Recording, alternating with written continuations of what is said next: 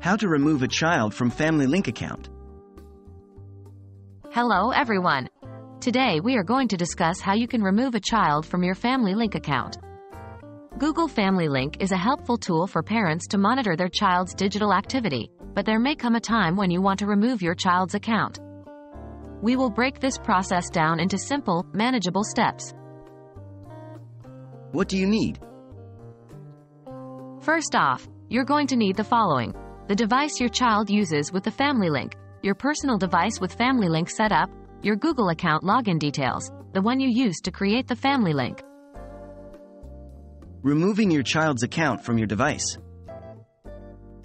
Next, let's talk about removing your child's account from your device. Here are the steps. 1. Open the Family Link app on your device. 2. Tap the name of the child you want to remove. 3. Go to Manage Settings, then Account Info. 4. You'll find the Stop Supervision option. Tap on it. 5. Follow the on-screen instructions to confirm. Finalizing on your child's device.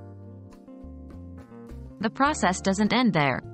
You will now need to move on to your child's device. 1. Open the device settings on your child's device. 2. Go to Users and Accounts. 3. Find and tap on your child's account. 4. Then, choose the option to remove the account. 5. Confirm the removal. And that's it. That is how you remove a child from a Family Link account. If you followed these steps, your child's account should now be removed from your Family Link. We hope this guide has been useful to you.